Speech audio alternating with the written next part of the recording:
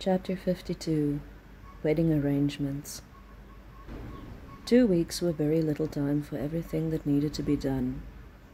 They called Janice when they got home from the cottage. She squealed in excitement first and then went into a panic. "Calm down, Jan. It's going to be very small. Call it an elopement with nearest and dearest. Sandwiches will do. We really don't give a hoot." Janice wailed. Christina was not to be contained. She was skipping like a spring lamb. Aggie was already sewing away and Pete fled the house. Danny called Fred and asked for 2 more days of leave to make arrangements. "We have no furniture." She was laughing. "We don't have anything, really." "I've saved up enough that we'll have a start. We're not going to have any luxuries, but we'll have the necessities." "Are we going to call Johnny?" "I think I want to talk to him in person.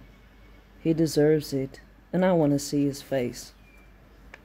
They went to see the minister and made arrangements. They could fit them in on the 8th of March. Sudden weddings were the order of the day, and a license could be obtained within a day. "I need to let my parents know we're going ahead." She sent them a telegram. "Received letter yesterday, Danny and I going ahead. Getting married March 8. Wish you could be here. All our love." Her head was in a spin. They had to buy furniture. Danny had to return to duty and to arrange his part of the affair. Christina, Aggie and Pete came to help furnish the cottage. She was overwhelmed, both with the suddenness of it and with gratitude to these people who had become her family. Janice brought curtains and kitchenware. She was tearful. "It shouldn't be like this. It's supposed to be the happiest day of your life. Curse this war." "It will be the start of the happiest days of our lives, Janny. I just don't want to be apart anymore. And I don't really care how I go about making this promise. All that matters to me is that I can look in his eyes and promise to share whatever may come. And it matters to me that you'll be there, the few people we call friends, and I know Mama and Papa will be here in spirit."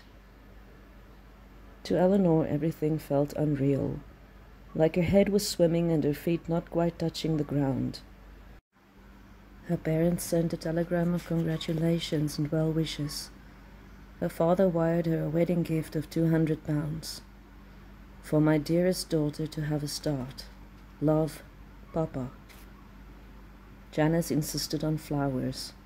She picked a simple bouquet of lily of the valley. "You should have had roses." "We'll have roses in the garden next year, Jan." Danny left on Tuesday. He found Johnny playing cards in the mess. He looked tired. "You were away longer than planned.